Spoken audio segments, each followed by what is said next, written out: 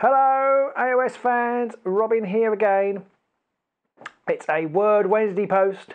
Yes, it's Wednesday and it is the final Wednesday before Christmas, I believe. I'm recording these in advance, but yes, there's the final Wednesday before Christmas by the time you watch this. So if I won't see you after this, so have a very Merry Christmas. Let's start with that. Okay, what is today's Word Wednesday post? Well, today's word is timeline, and here they are. Brr, brr. Yes, the Wallbook from What on Earth, the Wallbook Timeline Collection. So there's actually three books in here. We have a couple of the older editions of these, and they are fab. So let's have a look. Without further ado, we'll start with this one, the Science Timeline Wallbook. Now, it's a wallbook. How does that work? It's not going to go on the wall, is it? Well, no, it's not, because the bit that goes on the wall is this bit here, which folds out and out and out and out and out. It's 2 meters worth of folding, which I've dropped. 2 meters worth of folding, which you can then stick on the wall. And I'll just hold that up to the camera so you can see the sort of thing that is in there. That's pretty great, hey? So basically, if I could just spend the next 10 minutes of this video folding it all back up again. So this book starts right at the beginning of history, which I say is a very good place for it to start. So we've got the Stone Ages, we've got, let's have a look, this is a science timeline. So we've got Hippocrates, we've got the history of plants. Dr. Shi, a prefect of Nanyang, uses hydraulic water-powered bellows to increase the heat of a blast furnace. So we've got science, we've got engineering. So down the side here, it tells you what we've got. And down this side of the timeline, we've got sky and space, transport and transport and communications, building and invention, earth and land, medicine, biology, physics and chemistry, maths and measurement. So at the bottom here, Babylonians devised a counting system based on the number of 60, establishing divisions of the time of day, 60 seconds and 60 minutes. There you go.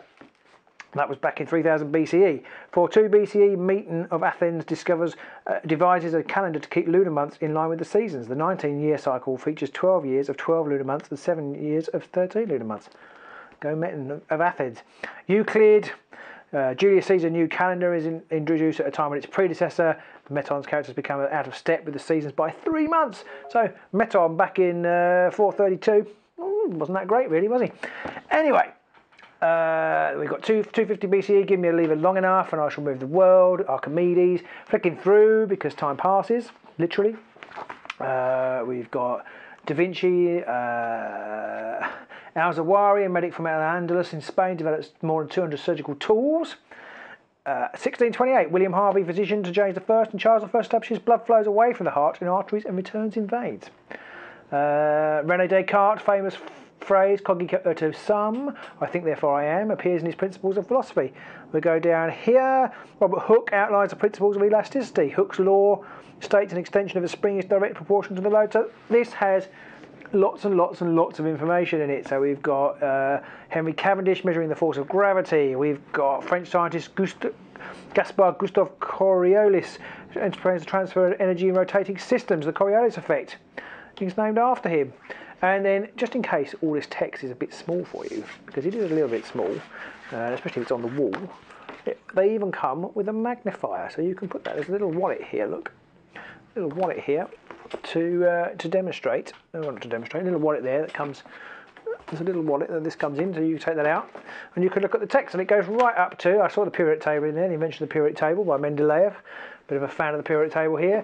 Global sea level predictions right up in 2012. Synthetic meat is grown from stem cells in a Dutch laboratory. The Large Hadron Collider. There's a guy here frowning. Not sure who he's doing. Oh, it's Deep Blue beating Garry Kasparov. Andrew Wills proves Fermat's last theorem 350 years after its first device. So that is the timeline. That can go on the wall in a classroom, in your room, wherever you want it. That's pretty cool. We've got space exploration up the top here. Reaching out to Pluto, stealth bomber, space shuttle, so that's the timeline. But then we also have at the end is a chronicle, sort of newspaper, the Wallbook Chronicle. Greek scientists take giant leap. There's a picture of a man coming out of his bath. Chinese monks attempt to make anti-death brew, sparks explosive disaster. So these are the headlines. The Lark Descending. New book reveals a series of groundbreaking experiments, including one that proves living things cannot survive without air. This is basically like a fictitious historical newspaper of what what went on at the time. This is how newspapers might have perceived it, I suppose. Penny drops as Apple falls to super scientist. Paris liftoff means the sky is no longer the limit. Father of chemistry is brutally executed. Mr. Lavoisier's work for the pre-revolution regime unfortunately made him many enemies. So these go on and on and on, right up to the dinner, Dolly the sheep, and dinner being created. There's even a little crossword at the end because it is a newspaper after all. And then we've got the letters, which is quite amusing. Darwin debate must be rational. Scientists are in a Dolly daydream. No to nuclear. Just somebody complaining about the Fukuyama disaster. Curse these iron horses. Reading your recent article, Mr. Watt's new engine, it is clear to me this machine will pose a dire threat to the established social order as these steam-powered monsters choke up the countryside. So proper good irate newspaper letters. And at the back then there's a quiz as well, and at the very, very back there's even a little bit of fun all about the other What on Earth books, two more of which I have here, which I'll quickly run through for you. So we've got the big history timeline Wallbook, and again it starts right back at the beginning, literally with the Big Bang, and it goes through, and we've got the Earth, the land and the sea, so it has the formation of those things, and the solar system, the formation of the solar system before that. And then it's got the dinosaurs and all that sort of shebang into the Stone Ages. And then we kind of have the timeline of sky, sea, land carries on. There's more timelines join it. So this one, if you look at it on the wall, you start off with land and the sea, and then more come up and join it. And you can see that there, they kind of come up and take over, because obviously the land and stuff hasn't changed that much in the last, this is 7,000 years. So again, the time runs at the bottom of this one, so you've got 14 billion years ago at the beginning, up to about 7,000 pretty quickly. We've got Asia, Middle East and Europe, and Americas. America starts about 1000 BC, and it goes right through. So you've got some Aztecs there, I can see, so the rise of the Ottomans and kings of Europe, Fibonacci, things going on in the Earth, the exploration of the Earth. Copernicus, is that? No, it's just European, no, it's just explorers going around. Christian crusaders briefly recaptured the holy city of Jerusalem. The Ottoman Empire extends its sphere of influence across North Africa, the Middle East and Anatolia. So already we're up to 1800. And then it's another 2 metre timeline, and then it goes right up to formation of the United Nations, World War II, problems in Israel, invention of the high-speed train, I think that is. Oh no, the European Community, yeah, and the high-speed rail is pioneered in France. The Channel Tunnel, the Welsh Assembly, Scottish Parliament. The presidents, so it goes Clinton, George W. Bush, Obama, and it even has the new guy, whoever he is. Apartheid in Africa, or in South Africa, building of the Sydney Opera House. It goes right up to modern day things. So the president of Sydney Opera House is sort of 30 years old now or more, so that probably wasn't the best one to choose to go right up to modern day, but it does go right up to modern day. And again, you have the scientists detect Big Bang echo. Solar system origins clouded in swirls of gas. So again, you have this newspaper thing here, planet crash theory for moon, life's epic leap from simple to complex. So it kind of goes into more detail about the important things in our evolution and in our history, tantalising clues but no real answers yet on life's origins. Meet Lucy, the first upright chimp.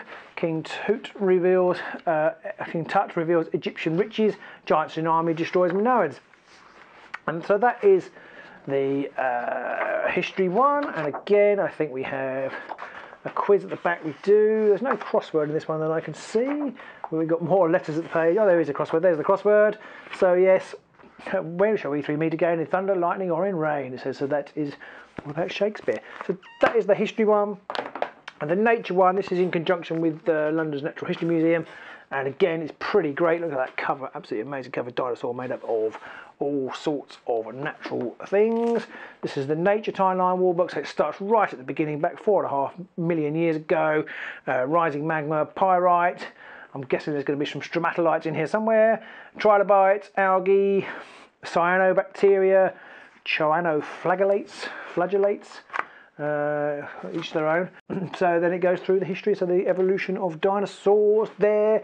This is an absolute nightmare for any creationists who might be watching, but it goes through the history of the dinosaur, evolution of the dinosaur, right up to into mammals, the lion, tiger, and keeping going. So we're down here at 4.8 million years ago, 3.4, right up to the tractor. I think I've jumped a bit there, I must have folded it up wrong. We've got apes, I know, we've got apes walking, Homo Neanderthals, 80,000 years ago. And oh yes, it folds out. So actually, yes, there's right are literally, as you would expect, right at the end of the timeline for that one. Domestication of animals, growing of domestication of food, crops. That's the word I wanted. Digging into the Earth's crust to bring out minerals, Iron Age, and such like.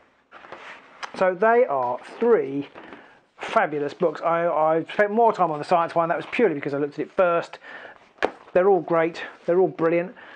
In this pack here, which helpfully does, this is $34.95, so not super cheap, but brilliant. They've all got the magnifiers in. Brilliant for children, inquisitive children, in a classroom situation, because it'd be really good, although you probably keep losing the magnifier. These are really great. That's not all they do. Hopefully in the new year I shall be back with some more of the smaller stuff they do. They do sticker books and extra books, and I shall bring you some of those. But they are the Nature Timelines. I thoroughly recommend those. If you've got a vague thing in history, interest in history, kids are interested, they can just sit and spend a lot of time just looking at that, finding out stuff, finding out how everything fits in. What I really like about it is it runs everything concurrently, so you can see where what was happening with what, which is really nice. Sometimes in history that gets a bit lost. You don't realise that X was happening at exactly the same time as Y. So they are the What on Earth timelines. They are from the What on Earth, I think they're called What on Earth. Yes, the whatonearthbooks.com, it says on the back. They are a smallish, I think, publisher based in the UK. So thanks to them for sending me these, and I hope you enjoyed those. Do check them out. They're really great, and if you have any questions, do pop them in the comments, and I'll do my best to answer them. If you like the video, please give us a thumbs up, and if you like the books, go out and buy them. Okay, cheers, thank you very much. Until next time, well, I shall say it again, have a great Christmas and a very happy New Year, and Pete and I will see you in the new year. I will see you with some books in the new year, and until then, take care. Goodbye.